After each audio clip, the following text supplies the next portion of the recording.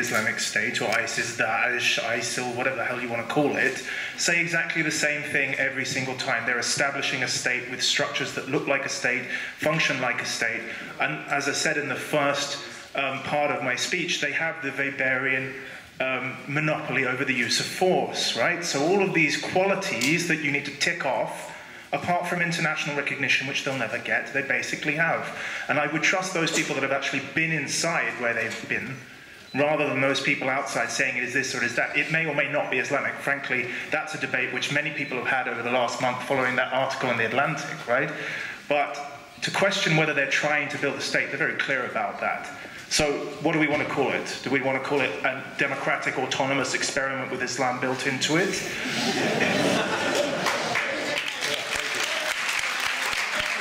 Thank you very much. David, I think David Phillips, hold on a sec. Let's give the speakers the opportunity to answer. So I just want to underscore what Salih Muslim said. As I heard you very clearly, there is no security cooperation going on between Syria's armed forces and the PYG. Okay, thank you. Johanna? Yeah, sorry, I just want to go a step further in terms of the question that was raised with regards to ISIS. Actually, in terms of understanding, I think it's really important actually to understand why populations locally are mobilizing around and supporting ISIS. I agree in terms of demonizing them and recognizing the horrific acts and atrocities that they've been committing is one thing, but I think it's actually really important, sort of on the other hand, to look at why are people rallying around and supporting them. I mean, you cannot look at this in isolation, and I think the historical context, if we look at illegitimate borders being drawn up, Sykes people, for example, the invasion of Iraq, military intervention in Libya, these things contribute, really contribute to popular support for groups like ISIS. And I think it's not right to just demonize and be all end all. That's the attitude we take, but rather look more inquisitively as to why are people supporting these groups to try to find a solution. So, yeah. Thank you. David? I'll just make one addition about social class. One line I heard over and over again when I was there was that we're anti-capitalist, but we realize you can't get rid of capitalism without getting rid of the state, and you can't get rid of the state without getting rid of patriarchy. Everybody else has tried it the other way around, and we're going to start with patriarchy. And other experiments didn't work, probably for that reason. In terms of basic class analysis, the simple thing to say is that they had an advantage that much of the ruling class ran away because they were basically regime flunkies. So about half the land and resources sort of just lay there to be redistributed, and they were mainly redistributed to cooperatives. The major initiative that they're engaged in terms of preventing the reemergence of classes is in terms of education, because in a lot of ways the Ba'ath regime is really based on a rule of expertise and technocrats. So there's an academy system where it's just trying to disseminate information as broadly through the population as possible to prevent any sort of monopolization of expertise that could become the basis of a new class formation. Yeah.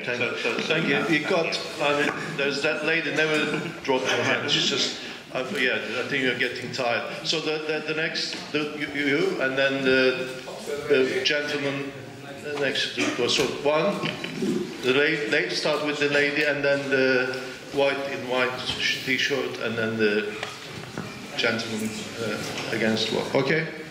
Hi, my name is Salih Muslim, and I would like to direct this question as a Muslim.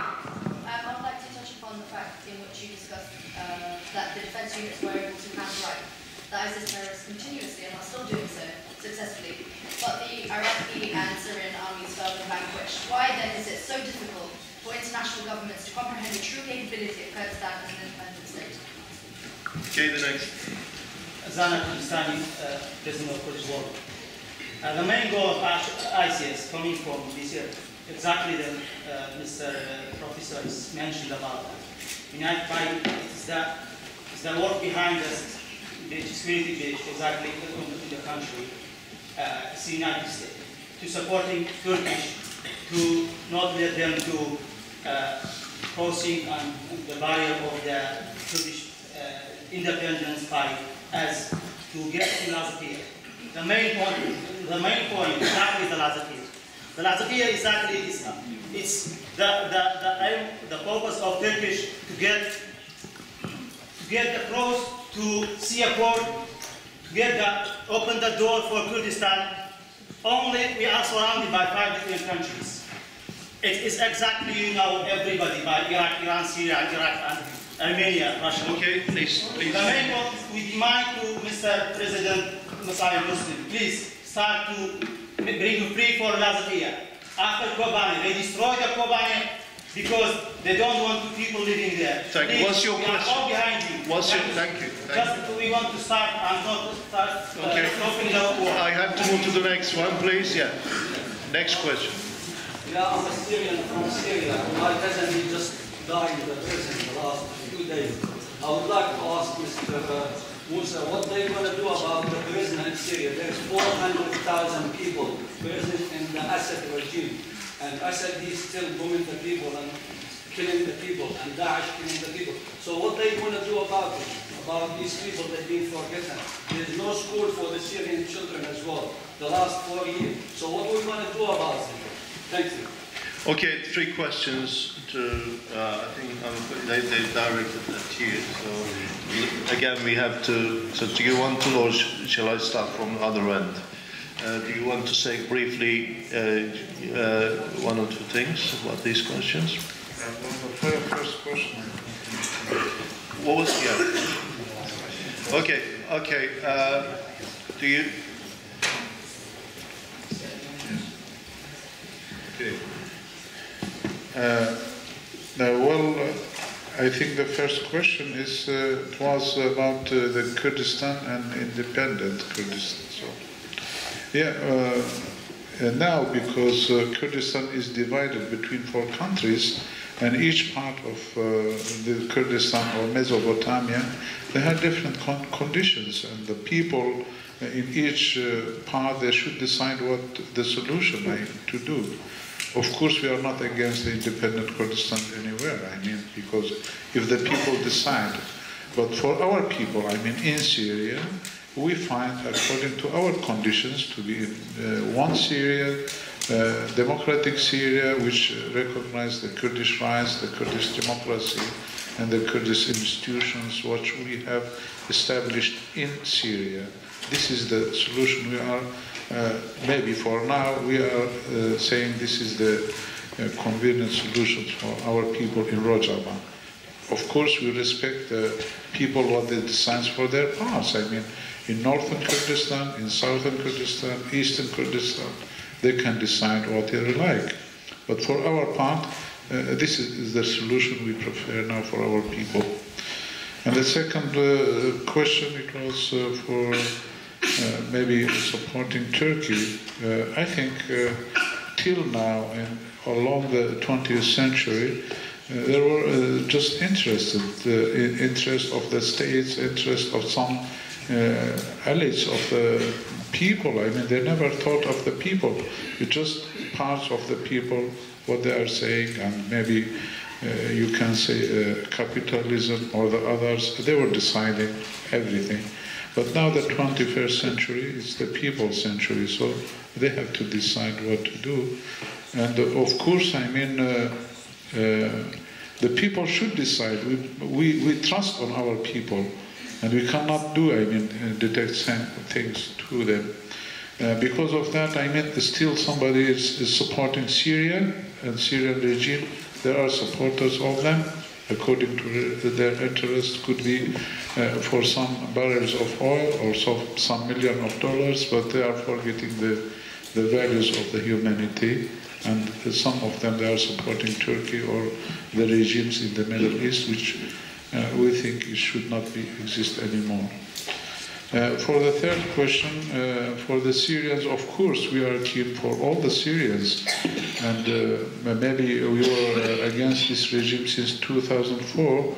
we could organize with maybe a lot of difficulties to organize our people. And with Kurdish people, we are just 15% of the Syrian population. Maybe we cannot organize the 85%, especially they have different age, they have different cultures, but we are ready to help all the people.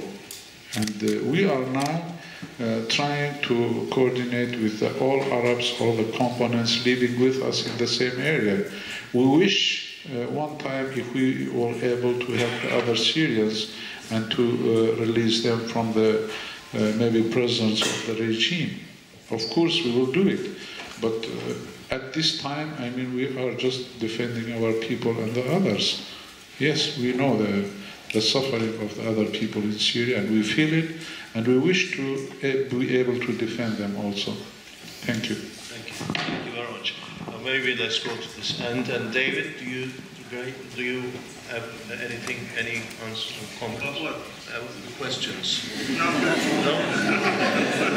No? David? Phillips? Yeah, we So the Kurds have been rendered a historical injustice. The Treaty of Sèvres said they could petition the League of Nations for independence. The War of Independence overtook that promise, and the Kurds were separated into 4 countries. They're now the largest stateless people in the world. Sorry, 5 again. 5, maybe more. So I think the point here is that Iraqi Kurdistan now has a head start. It will become the next newest nation. I believe it will confederate with Rojava, and we're going to see a kind of virtual Kurdistan where commerce, education, and other kinds of cooperation exist throughout the region.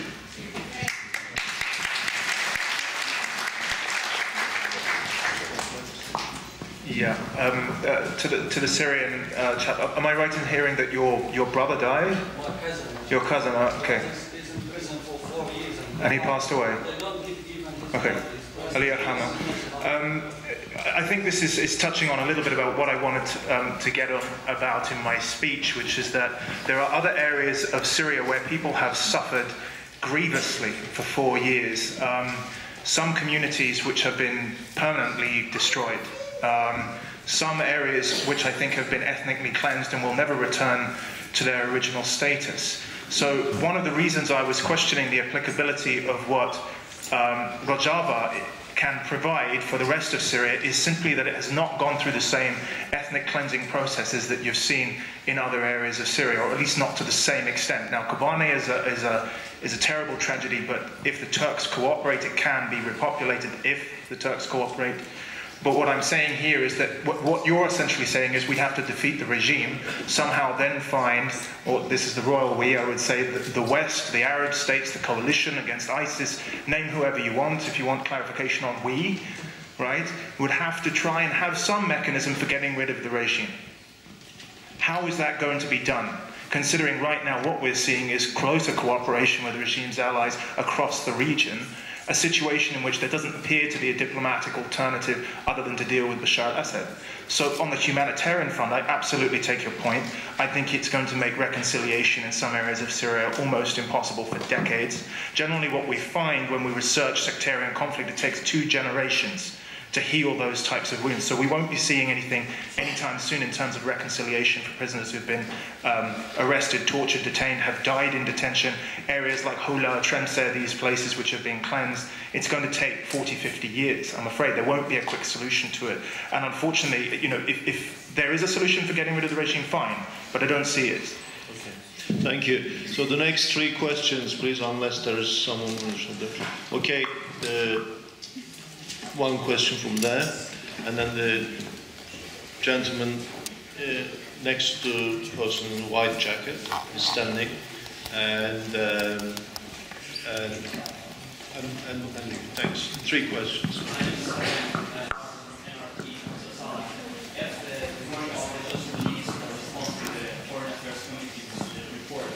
You're saying the reasons why they are not supporting PYD directly.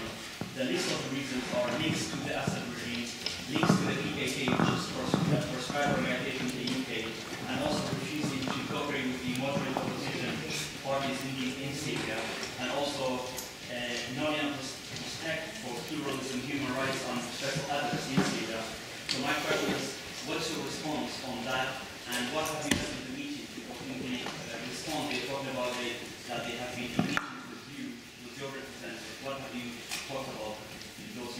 Thank you. The next one. Yeah, my name is Adam, and I'm Kurdish originally, but got background Jewish. I've got a question for Mr. Salih. What is the Rojava connection with the Bashur? Do you have different aims in terms of the future? Okay. Yes. Yeah, my name is Larry, I'm head of the public relations for the change movement in the UK. My question is actually to Mr. Salih Muslim. What guarantee would be able to give that you would not copy what we have got in south of Kurdistan region? Because if you look at the experience in the 1990s with the civil war and also the struggle at the moment that there is all Kurdistan or change movement trying to change whatever they have to go, that you're not copy-pasting what we have got there. And today, in the Kurdistan regional parliament, one of the member of parliament from Goran, from Change Movement, was attacked and assaulted by two of the KDP member of parliament. They have all the powers. And PUK today saying, no, we should do that to us because we've got the military, we've got the Peshmerga. But Goran hasn't got the civilian attacked and assaulted in the parliament. Thanks.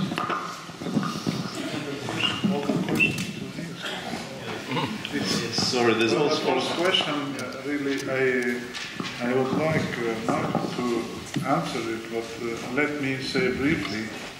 Yeah, we read this report, and this report exactly is the same of 2 years ago. We listened to them, and there was the same argument. They didn't change. And actual things has changed in the Middle East, and there is ISIS, there is a fighting. They're not mentioning anything. So we believe it's unfair report. It's I hear the report yesterday, last night, but our meeting was before that, and they never asked this question to us. So I think it's unfair report, and I think they will find the proper answer to it in near future. Maybe Michael also can complete what he wants to say, because he knows the foreign ministry better than me. For the second question, we are trying to have good relations with the Southern Kurdistan and KRG, and all parties. We are in the same distance with all parties, KDP and PUK and Goran and even the Islamic streams over there. And we are, of course, trying to get the help from them because we are brothers at the end, but sometimes we have good relations. Some parties are responding very well, coordinating very well, helping us, and some of them making some obstacles for us. But I think it's in future we will have more coordination. Do you have the same aims? Do you work for the same thing in the future? Sorry? Do you have the same aims? Do you work for the same thing? Okay, you ask your question. No, it's not the same aims. Maybe the aims just because we are trying to be an answer to our people, more than the same, but maybe the liberation of our people, or maybe the freedom of our people, the democracy. It could be different model. Maybe the models are different, but the aims for democracy or for the freedom of the people is the same. The Kurdish rights, of course. For the third question, we are not going to be a copy of the Southern Kurdistan at all, because we know and we have a big struggle in Rojava not to have two armed forces, because some sides are trying to get some maybe Asayish. Some parties are trying to build their militia, and so we are against it. The people will decide, and because we have YPG, it's professional forces defending all Rojava. They don't belong to any party or any components. They including Syrians, they including the Arabs fighting together side by side, defending their people. We don't want any other forces. So we don't like, what has been experienced in southern Kurdistan to be repeated in our area. And of course, we have different ways also for that, because we are depending on our people's decision instead of detecting on them. We are just, I mean, respecting their wish, their will. So this is to succeed, and we feel that we are going to succeed in it. Thank you. Thank you.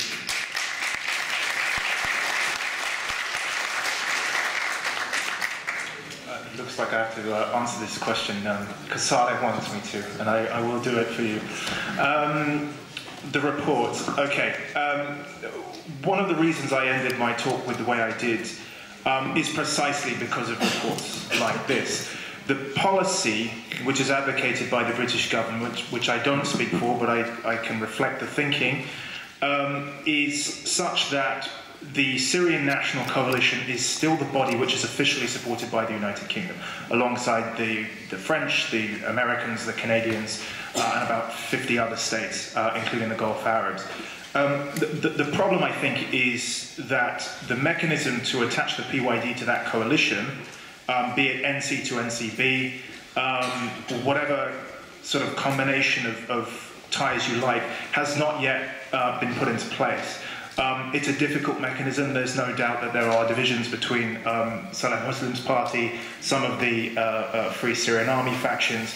It may even simply be that in 2 years' time, the Free Syrian Army factions that are represented by people like Salam Idris and various representatives, Khalid Hoxha, these people, may not even be a player, and we will have to reflect that. The problem, I think, is that the Foreign Office never likes to ruffle feathers too much. Does that mean that thinking hasn't changed?